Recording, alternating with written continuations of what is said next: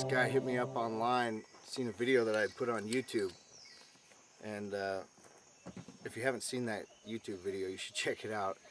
But anyway, I just put it on there to try to figure out this new video editing program that I got. And I had all years of snake footage put together, so I decided to release my finished product, put it on YouTube to see what would happen, and I've gotten several people to contact me since, including Garrett. So I was finally able to meet up with my buddy Nick Rinn. About 3 years ago, I got on the internet and I searched rattlesnake hunting in Oregon, and he had made a YouTube video. So I contacted him via email and said I was interested in getting together with him to hunt rattlesnakes here in Eastern Oregon. Wanted to go out on a hunt, and I agreed, yeah, let's do this, you know. So he came into town. He lives about 4 hours from Central Oregon. So when he got into town, that day I was supposed to take a 3-day weekend, and I was going to be able to meet him out at the spot we had talked on Friday. And I had to work late that day, couldn't make it out, so I called or texted Garrett and told him that there's no way I was going to be able to make it because I got hung up at work. And he said, that's fine, I know where you're going, I'll meet you out there. So we headed out, and me and my brother headed over here. Nick had some issues at work, so he couldn't make it right that day. So we went by ourselves. Nick told us where to go, and so me and my brother, we went and set up camp out in the desert outside Burns there, and just waited for Nick. Well, the first day we got there early, of course, and we set up camp and we went shooting, hunting some rabbits, looking around. We had proceeded to climb up this bluff and go shoot rabbits, and did that for about an hour. Came back down, walked down the same bluff, and my brother was a little tired, so he said, oh, I'm going to take a nap. And I said, okay, well, you're going to nap. I'm not going to nap. It's 2 o'clock in the afternoon. So I sat there for a minute, had a beer, and decided, well, I'm going to go shoot some more rabbits. So I grabbed my gun and headed up the same bluff. It was about 30 feet behind the camp, and headed up behind the bluff and got about 4 feet from the top, and I reached up with my right hand to pull myself up.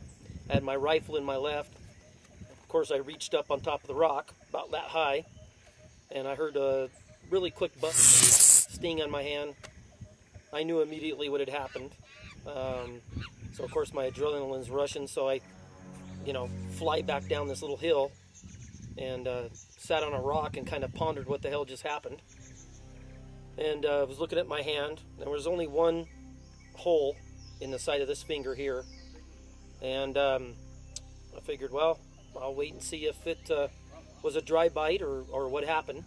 And I could squeeze it and you could see, juice coming out, venom, whatever it was.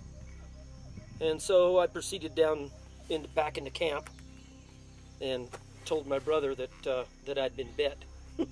And of course his first question is, bit by what, an ant or what? And I said, no, I got bit by a rattlesnake.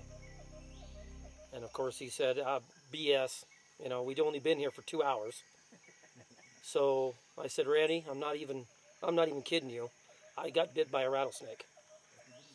And after I showed him the hole, he was kind of starting to believe me, and then my hand started swelling up pretty good, and got this real strong metallic taste in my mouth, which I know is venom. And so he started to panic, and hey, we gotta head for Burns. We got to get out of here. So I said, okay. So we jumped in the truck. Didn't really pack anything up but the rifles, and headed toward Burns. And of course I'm on the way. I didn't know if Burns had antivenom, or whether we needed to go to Bend or where we needed to go. So I get on my phone as he's driving 100 miles an hour down a gravel road, and I got a hold of 911, and I got a hold of some lady in Lakeview, Oregon, from 911, who proceeded to hang up on me because really wasn't in her area. So I called back and got a hold of a guy and told him what had happened, and he was also in Lakeview, and told me to have a nice day, and also hung up on me. So I called 411 and got the number to the Burns Hospital here, and asked them if they had antivenom. They said, yeah, we deal with a lot of rattlesnake bites, so come here. And I said, okay. So we proceeded to Burns. So yeah, me and my brother headed out. We get in the truck and we're headed for Burns. Driving down the road, and I thought, well, I'm going to call Nick. So I got off work that day, went home, loaded up the Suburban, and was getting ready to head out. At the gas station, right on your way out of town, I get this phone call. And it's Garrett. So I answer the phone, and Garrett says, it's not going so good, buddy. You just got bit by a rattlesnake. And so, now you're joking with me, right? No, I'm not joking. I'm on my way to the Burns Hospital right now. So I grabbed my phone and called Nick, and I said, hey, Nick, I found the rattlesnakes. And he says, you did? And I said, yeah, I did. Where'd you find them? I said, right behind camp, not too far. And he goes, oh, yeah? And I said, yeah, just got bit. And Nick says, no, you didn't. Please don't tell me you got bit. And I said, yeah. I've only been there 2 hours, and I already got bit by a rattlesnake. And walked in the hospital and immediately was put on a gurney and whisked down a hallway and into a room where there was probably 30 people in that room. And I said, wow, I didn't know that rattlesnakes were that, like a big deal around here. And she said, well, unfortunately, we give you this antivenom. We don't know whether you're allergic to it, whether you're going to go into cardiac arrest or what's going to happen. So we need people here that can take care of you if something does go wrong. All right, so they put me on this other bed and proceeded to put 2 vials of antivenom in my IV bag. And immediately it makes you sick, so I sit there and threw up for 10 minutes. And then after that, they kind of, they measure your arm. And they measure the swelling in your arm. They kind of track it. Well, and the doctor comes and he says, well, the swelling's not going down. I think you got a pretty good bite, so we're going to have to keep you for the night in ICU. So I was like, okay, well, whatever. I was so drugged up at that time, I didn't care what happened. So they took me into the ICU, and I ended up spending the night there, and they get you hooked up to all these monitors and buzzers and cords going everywhere. And so, of course, you're not going to sleep all night, but I learned a lot about antivenom from the nurse, and she was a great, company all night and talked and, whatever, but made it a fairly decent experience. So, anyway, one thing led to another. It just kept getting worse from there. My Suburban broke down on the way out to meet him, so I had to get it back to town, and I wasn't able to finally meet him in person for the first time until the next day when he was in the hospital in Burns, Oregon, where he was laying on a hospital bed with his arm raised up from the bite. So anyway, so before that, my brother didn't know really what to do, because obviously they told him that I was going to have to spend a night in a hospital, and then he was kind of pondering, well, what am I going to do? He certainly didn't want to go back out and spend a night in the desert by himself after me getting bit by a rattlesnake 30 feet from camp. So he thought, well, I'm going to go back, I'm going to pack everything up, and I'm going to head back, Burns, and get a hotel room. So my brother drives back out into the desert by himself, because remember, Nick is having car problems and couldn't make it, was going to come down the next day. So my brother drives into camp, and he's thinking to himself, why is our camp red? And we've got this awning covering the cots, and he knew it was blue, but when he come driving up to it, it was solid red, and everything was red. And he was like, I really don't know if we're in hell or what's going on here, but so he drives up, and he starts taking everything apart, and of course, he's freaked out thinking there's rattlesnake got to be real close. And so all of a sudden he feels these stinging in his chest and on his back, and immediately he starts freaking out thinking that it's a rattlesnake. So he's taking a shovel and he's beating the sleeping bags and beating everything around the camp, thinking that there's got to be rattlesnakes. And what had happened was there was some type of red ant hatch, and the red he was seeing was millions of little red ants that all had wings. And what they were is they were dropping off the canopy and landing on him and then going down his shirt, and they were stinging him everywhere. And so he was freaked out, so he runs away from camp, and he gets out about 50 yards, and he calls his wife Nancy, and he says, I don't know what the hell I'm in, I don't know where I'm at, but he goes, I think I stepped into hell. He goes, Garrett's in the hospital with a snake bite, I come back to get everything, I'm being bit by red ants. And Nancy said, just leave everything there, don't get nothing, and just get in your truck and leave. Just leave everything. Leave the whole camp. Just leave. And Randy says, well, most of the stuff is Garrett's, you know, and she says, I don't give a damn, just get out of there. We'll pay him for what you left. Just get out of there. So Randy decides, well, you know, he's brushing off all the ants, and they're biting his legs, and he's pretty much just grabbing stuff and throwing it in the back of his truck. So he finally gets everything packed up, you know, and back in the truck, and he heads into Burns and you know, comes back to the hospital and sees me hooked up to the IV, of course, and got all these things hooked up to me, and kind of realized it was kind of a serious deal. You know, it's kind of a weird deal that, you know, some of my brothers have been bit by rattlesnakes, but, you know, we've been kind of hunting them for a long time, and we do a lot of hunting. We're in the outdoors a lot, so things happen, you know, but this was one for the ages. But so after 3 years, me and Nick finally reconnected. Took me a little while probably to get over that, but got a hold of him. This was going to be a weekend. He was going to come out anyway, 4th of July weekend. So drove over yesterday. He decided he still wanted to do this and meet up for a hunt so we could, you know, get some footage of these snakes and whatnot. And it's been 3 years now, and we finally get to go after he's healed up and we were able to make ends meet.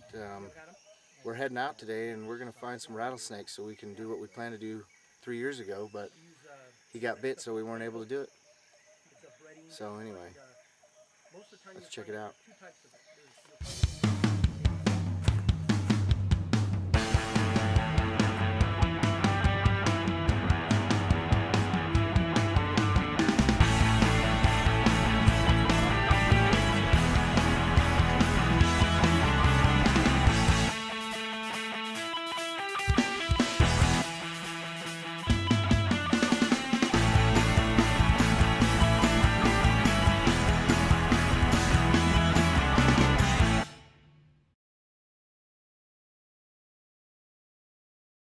Alright, finally, after 3 years, Garrett and I get a chance to actually do this.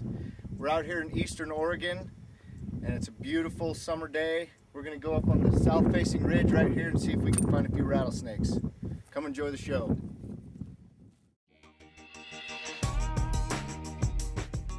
In eastern Oregon, Great Basin rattlesnakes are primarily found during the summer months of June, July, and August. I typically look for them along south-facing edges of rims and rocky cliffs. I use two different tools, a snake tong for retrieving the snake from a safe distance, and a crowbar for both lifting rocks as well as tapping along the cliff edge. Usually the snakes react to the vibrations caused by the tapping by shaking their tails in warning to keep away.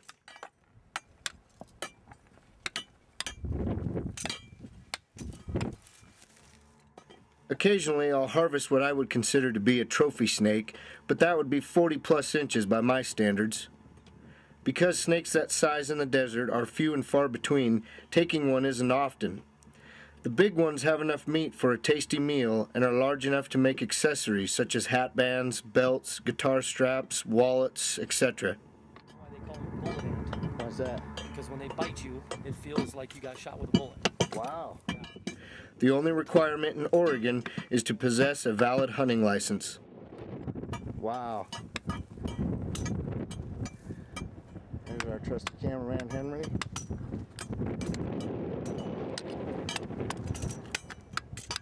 Oh, snake. Oh, we got one. Snake. Do you see him?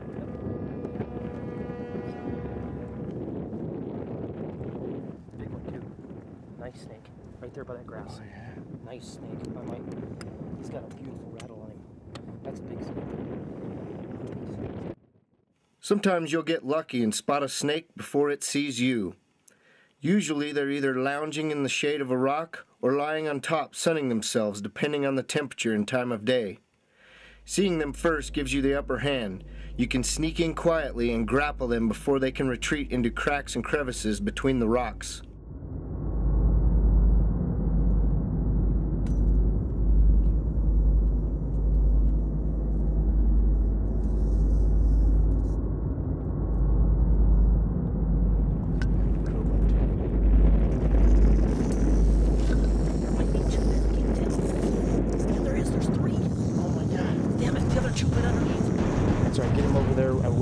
So he can't go down anymore, and then we'll go out there another 10-15 feet. We'll come back after these others. That's a pretty good sized one, dude. That's a hot snake there. That's a good looking snake. Yeah, it's a good size one.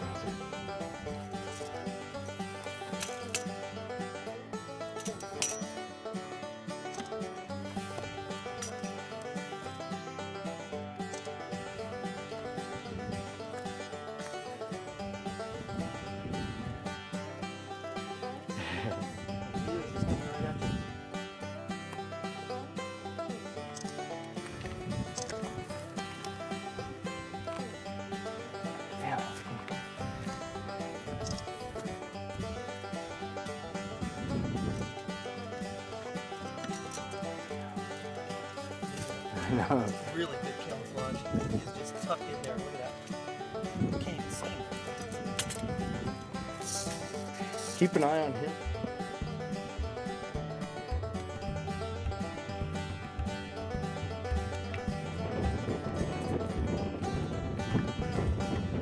That other one. In the first 45 minutes of our expedition, we'd already found 3 snakes. I knew it was going to be a good day because it was the middle of the season, the temperature was hot, and I know where to find them.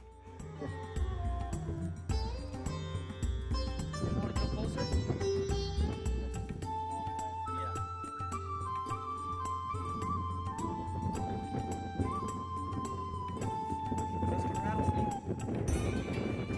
Third one already. Oh, watch where he goes. Watch where he goes. He'll either curl up in that bush, or he'll hit back here.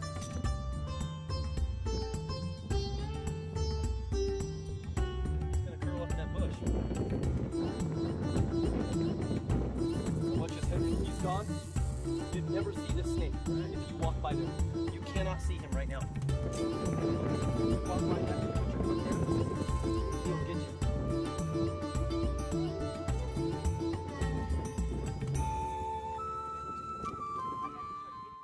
More often than not, the snakes will see you before you see them and quickly retreat under the cover of the surrounding rocks. In this case, a little more effort is required to get these snakes out to confirm size. This is where the crowbar comes in handy. Being acutely aware of where the snake is at all times, you can strategically maneuver the crowbar into position. You can pry or lift the rocks while your partner moves in with the tongs.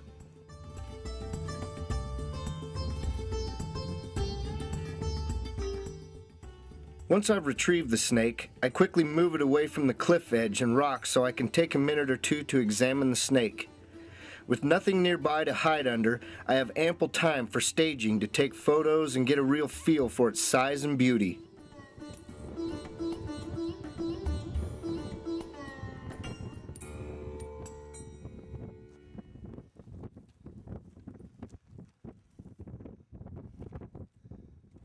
Get some good shots of that, Henry.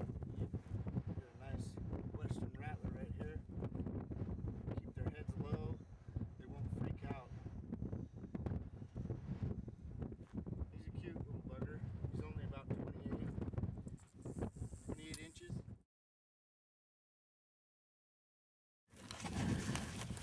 Ooh, yeah, that's a good shot right there. Picture. There are 2 subspecies of western rattlesnakes native to Oregon.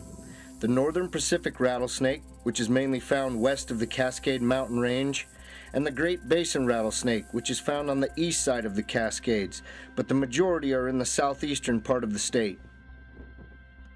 The average size range of a western rattlesnake is 18 inches to 36 inches at maturity, but occasionally they can reach lengths of 4 feet and in very rare cases up to 5 feet in length.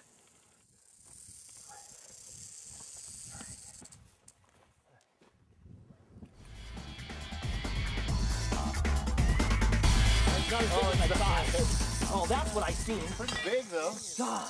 Bring him out here so we can get a look at him. Dude, I don't think this is him. Look at his color in there. Stand right over here. Still kind Of this one? yeah, but I'll move it up here. Look how light he is. Yeah. Ooh.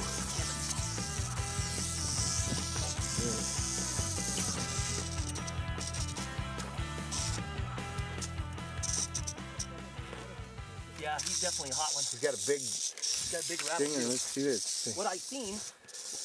Bring him over here a little way so he don't go underneath the rocks. Bring him out in the open. Out here? Yeah. Very, very light snake. But I thought he was so big because I seen this. And what you got here is probably his shed that was just recent. And you can tell, God dang it. You can tell because he's got such good color that he's, and you look at his eyes, see how brilliant yellow they are? That means he just shed. Man, that is, why he's so pissed. yeah, he's a hot snake. He's, Still a little sensitive. yeah, look at his tongue. I mean, this guy's face is different than the other ones. You look at this one's face, I mean, he is definitely upset. Look at his tongue. Boy, he is not happy at all. What a beautiful snake that is, man.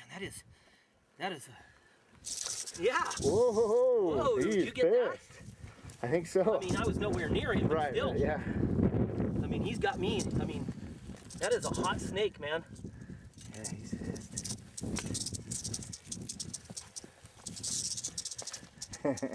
Boy, look at his tongue go, boy. He's sensing me. He's He's got about the same color as your boot, you know that?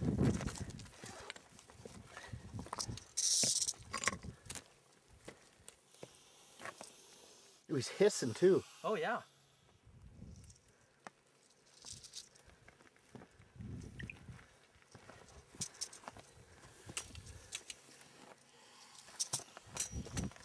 Look at that. Isn't that cool? Mm-hmm. Look at him. Yeah, where's those other two? Yeah, I don't know. Look at that boy. He's ready. Right now, he's sizing me up. He's like, that dude, oh yeah, ooh. that was a fake strike there. He's like, that dude gets any closer. He's got something for me. See that? Crazy, huh? He don't like me at all. That is Nice, man. There's What a a lot of beautiful snakes out. We snake. just got into 3 right here. And we lost 2. Look at that. 3 under one rock. Stay back. A few more feet, then there was 2 more. A den close by. That is. Contrary to popular belief, the number of rattles doesn't reflect the age of the snake. Man, there are rattlesnakes everywhere today. A rattlesnake gets a new rattle each time it sheds its skin. This can be up to 5 times in its first summer and 1 to 3 times every year after. But that depends on how fast the snake grows due to available food and shelter. Also, the entire string of rattles does not always stay intact.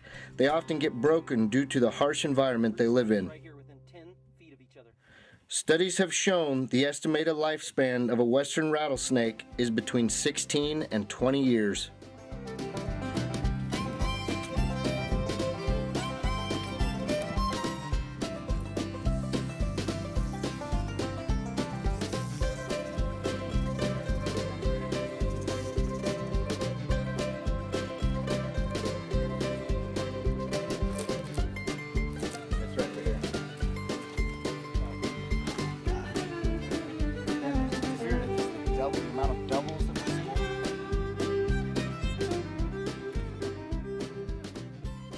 Rattlesnake is hard work. Not working? Got in a hurry, who knows? Either way, it'll work. Drop them, whatever. Get them.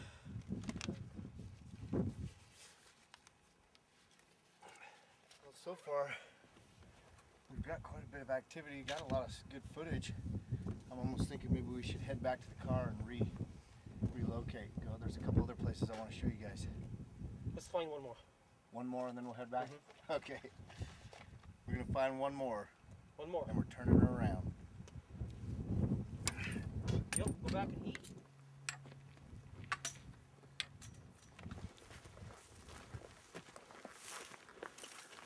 Some bitches blend in so well.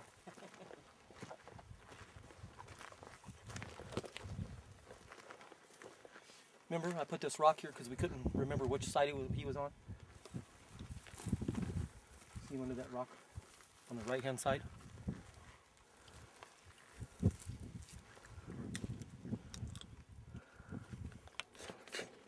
Oh yeah, no, I do, yep.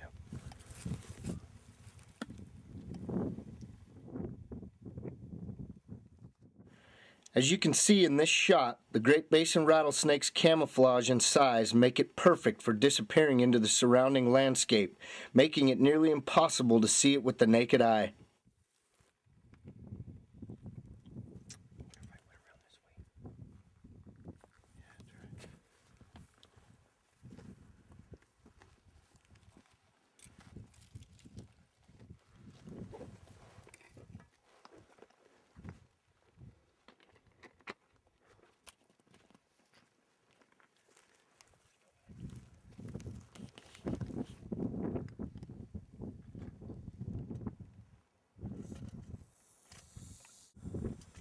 He went down in there, didn't he?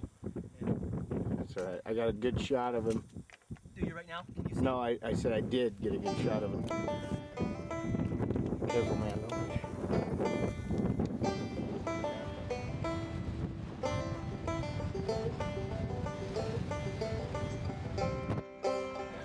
Oh, that's easy. I was looking for the snake. That's what I was looking for.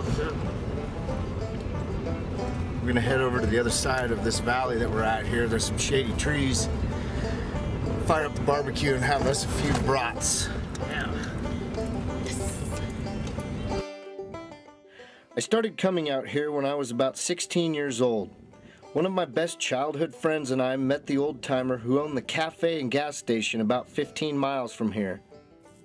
In those days, he held a rattlesnake contest every summer, giving prizes to the 3 largest Great Basin rattlesnakes of the season. He told us of a south-facing ridgeline to find snakes, and not far from there, we found a great place to camp. Small as we can, we'll throw it away. So I was like, so I go down there by myself. After my first summer of going after rattlesnakes and coming close but never winning any prizes, I was hooked, and I've been coming here ever since. Probably the main reason I do this is not necessarily for seeing the rattlesnakes, but an excuse to get out and enjoy the beauty and splendor of Mother Nature and enjoy the camaraderie of good friends.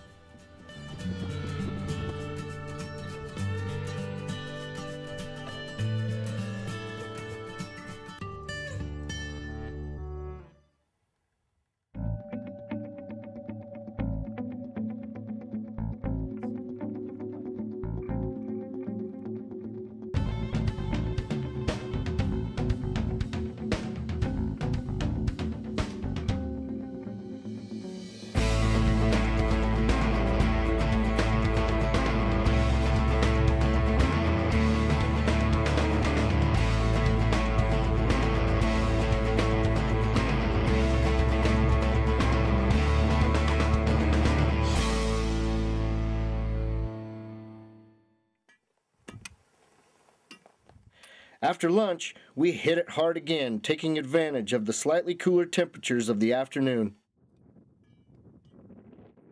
Again, picking a south-facing ridgeline, we grabbed our gear and headed west in hopes that a trophy rattler was not far ahead.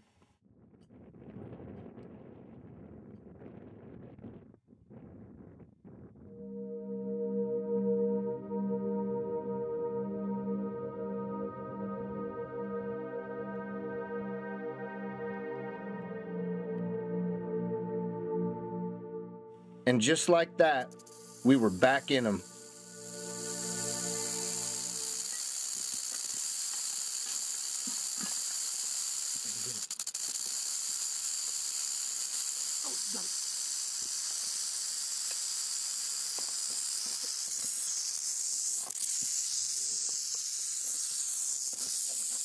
dick. And he is not happy.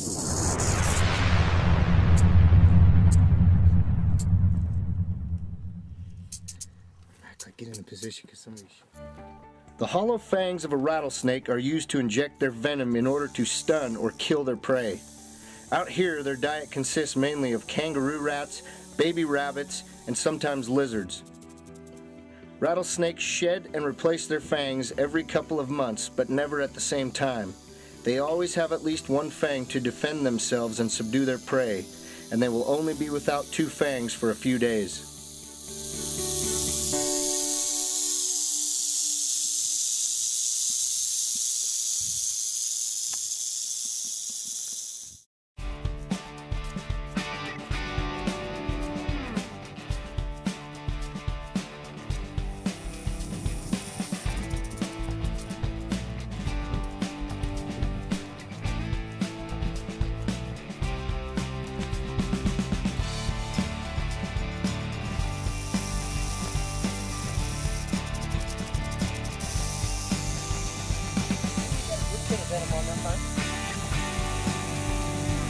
I don't think that's just messing around.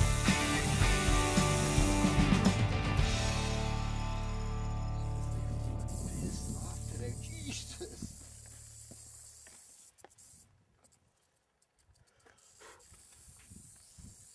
Okay, you need the camera right here. Or you want to?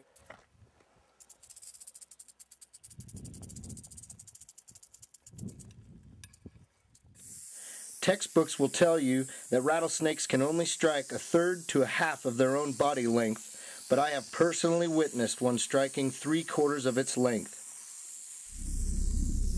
Most of the time, they will only strike when cornered.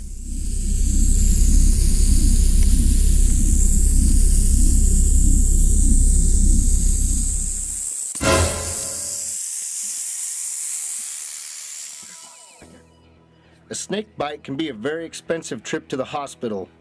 Everyone is different, but in Garrett's case, he had to have 8 vials of antivenom at $3,000 apiece.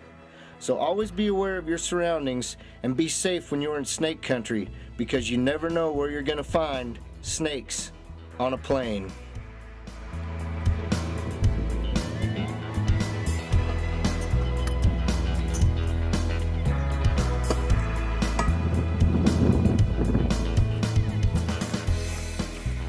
All right. Well, thanks for coming out today, Garrett. That was a fun snake hunt. We Absolutely. saw like somewhere between 18 and 20 different rattlesnakes of all different sizes. Unfortunately, we didn't see anything big enough that I would consider big enough to harvest, but that's part of the hunt. You just never know. We did actually see a few babies. Garrett had never seen any, and we saw 2 babies, and that was his first time seeing them. They were great. only about, I don't know, 8 inches long probably.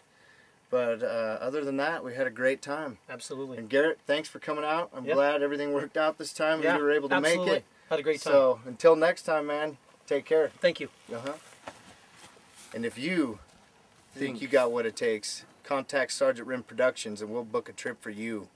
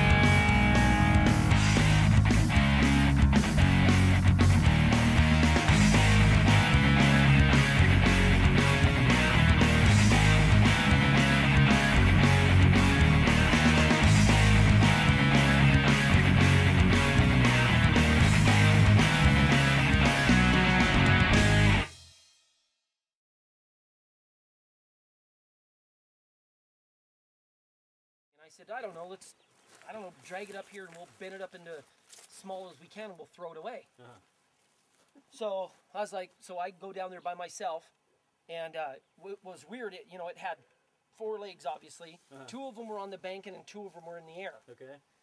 And as soon as I grabbed a hold of one of the legs and pulled on it, it was almost like it was a spring. Because the way it was bent and the way it was laying, as soon as I pulled on it, the 2 front legs went like that.